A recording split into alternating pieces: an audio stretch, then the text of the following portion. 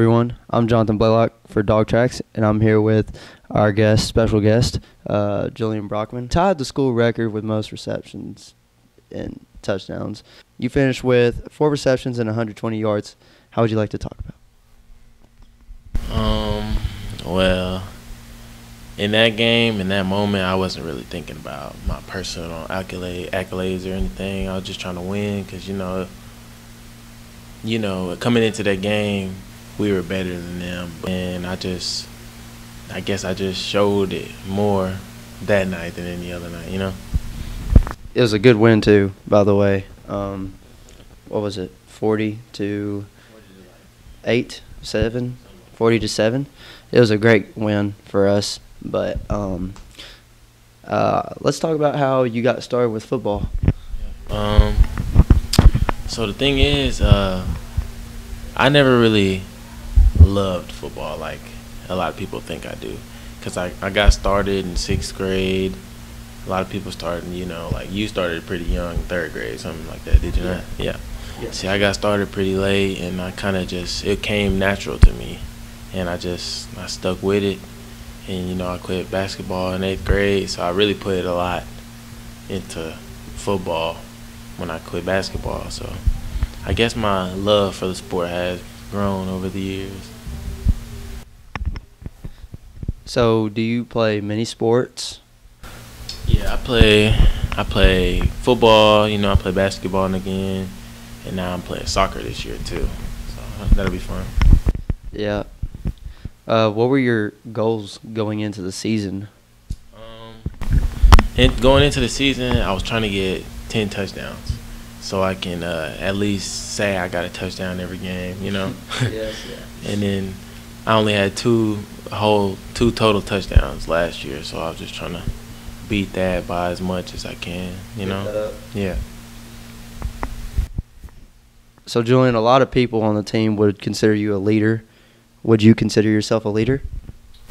I try to be, and it's kind of hard, with the numbers and stuff that we got right now and how our season's going. But yeah, I try to be one. Yeah.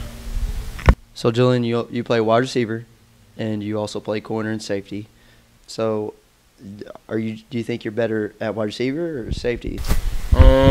Honestly, I think I'm better at safety, but I want to do more at receiver, and I'm just trying to step that up and be a key part in the passing game. Safety, that's probably my biggest thing. How did you feel knowing that you tied the passing record?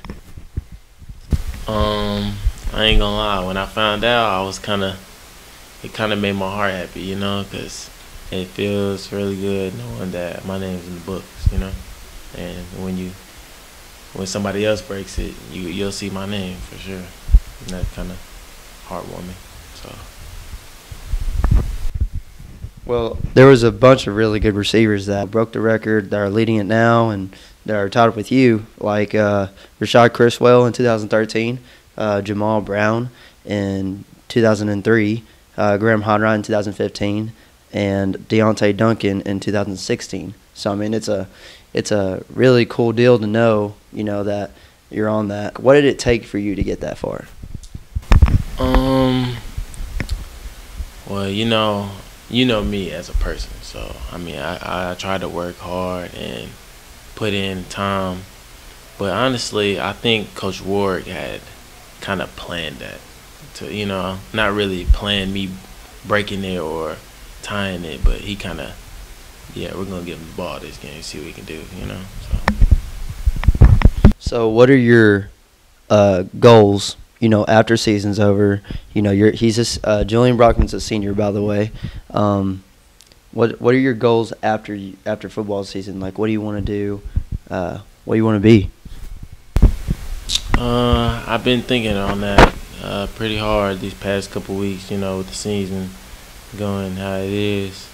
But I'm not really sure yet.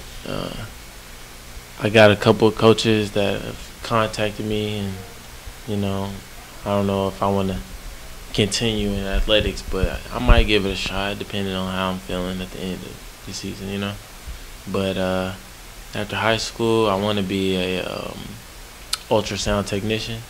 I want to go to school for 2 years, get my associates, and try to be an ultrasound tech somewhere. But there's not a lot of ultrasound tech in Arkansas, so I guess we'll see how that goes, JB. Well, thank you so much for coming to interview yourself with us.